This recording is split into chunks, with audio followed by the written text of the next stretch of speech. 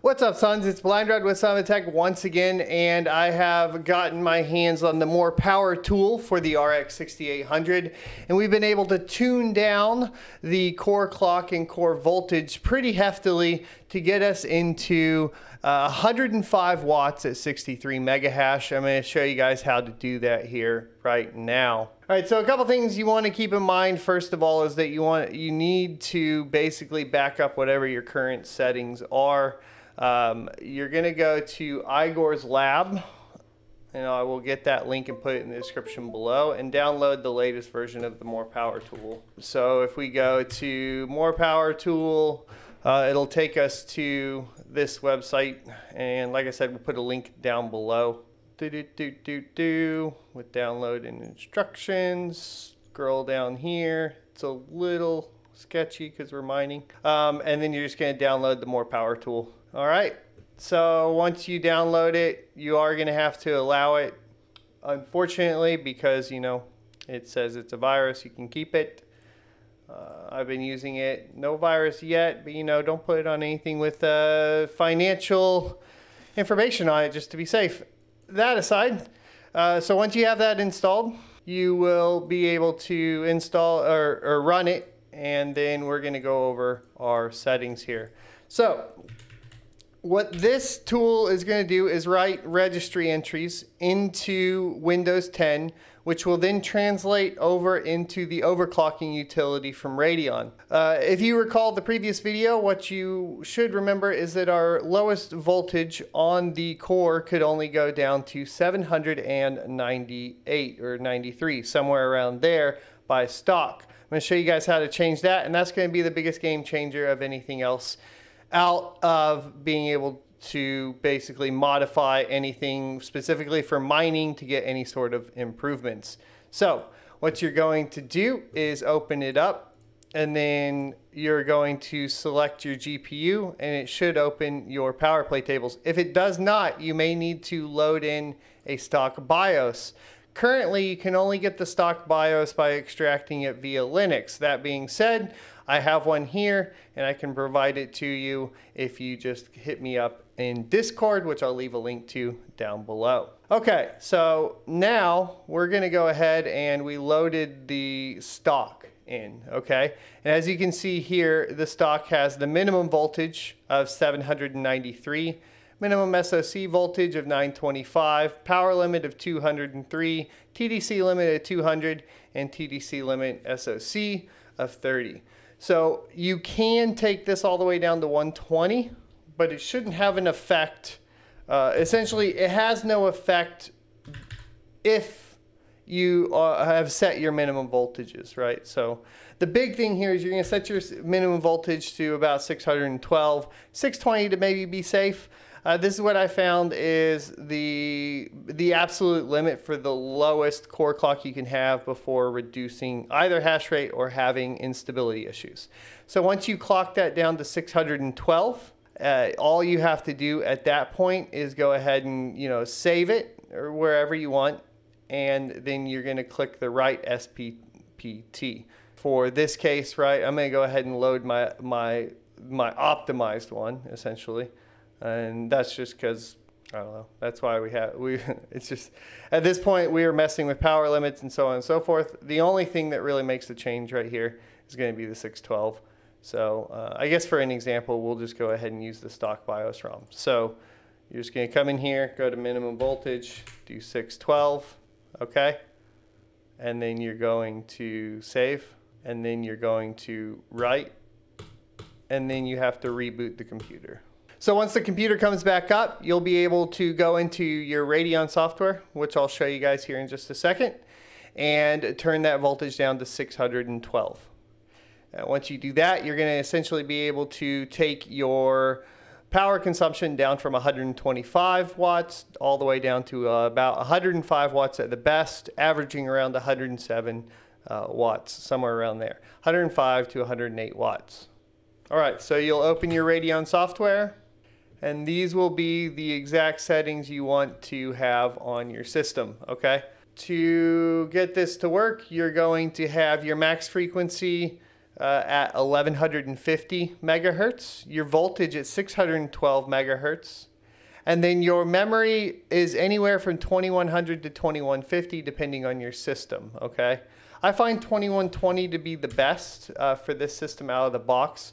If you go ahead and overvolt your SoC to 1.2, you can turn the memory frequency up. However, I haven't noticed it actually improve anything, right? So anything above 2140, we start dropping hash rate. And that's this particular GPU on this particular system. Your mileage may vary as always. We have our fans turned up and we aren't touching power tuning at all.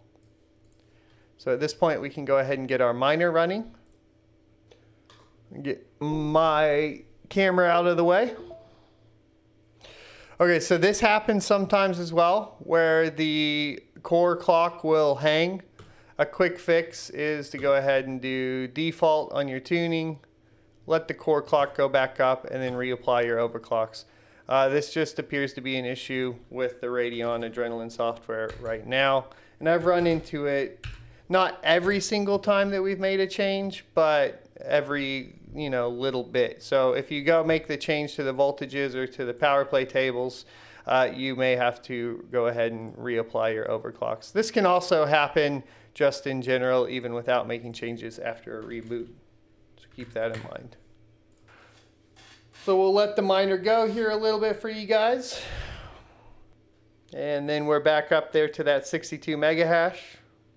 And as you can see here, we're at 108 watts. We're going to go ahead and confirm with hardware info. Scroll down to the GPU. And as you can see here, we also get confirmation at 108 watts here. And we'll confirm at the wall as well with the kilowatt here in just a tad.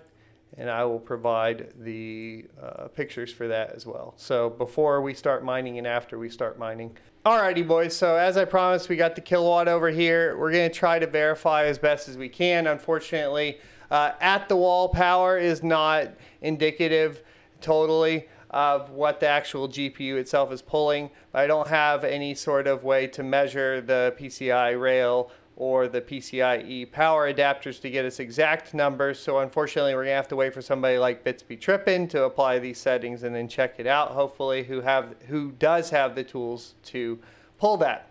That being said, at idle, we're at 30 watts on the total GPU power in the ASIC power there, right? And then on the kilowatt, we're at 132 watts.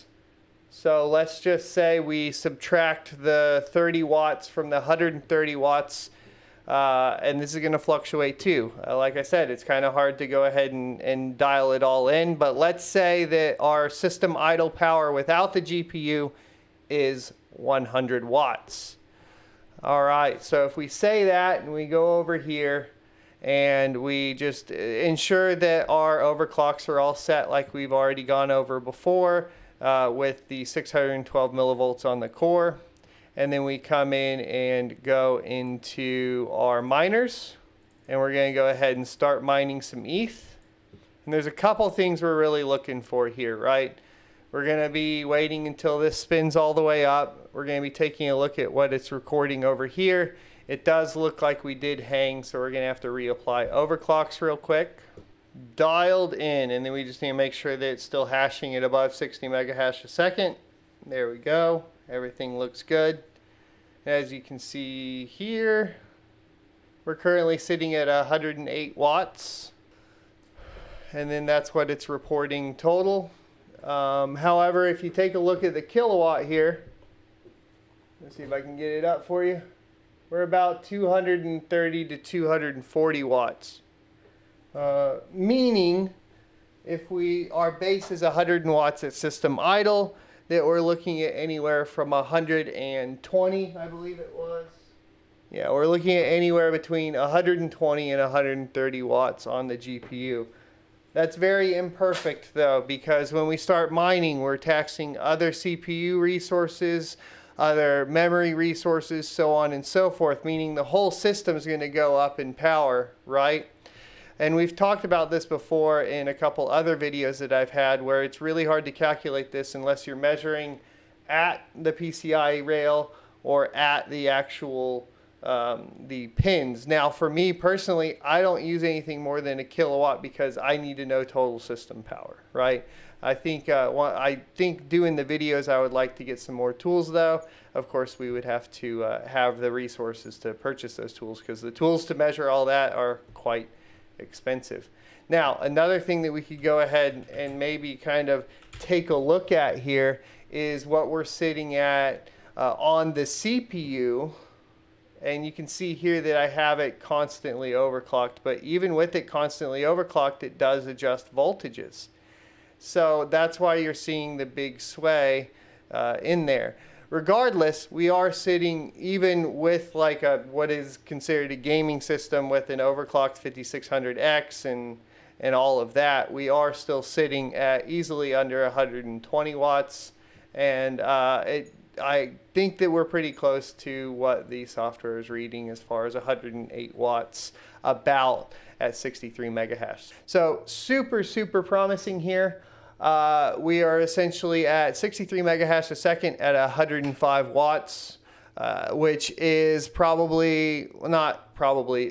one of the best undervolting cards as far as the GPU core goes of all time. Being able to go down to 612 millivolts is absolutely insane and maintain our hash rates. I can't wait to get our hands on the BIOS and a good BIOS editor because that will be fantastic.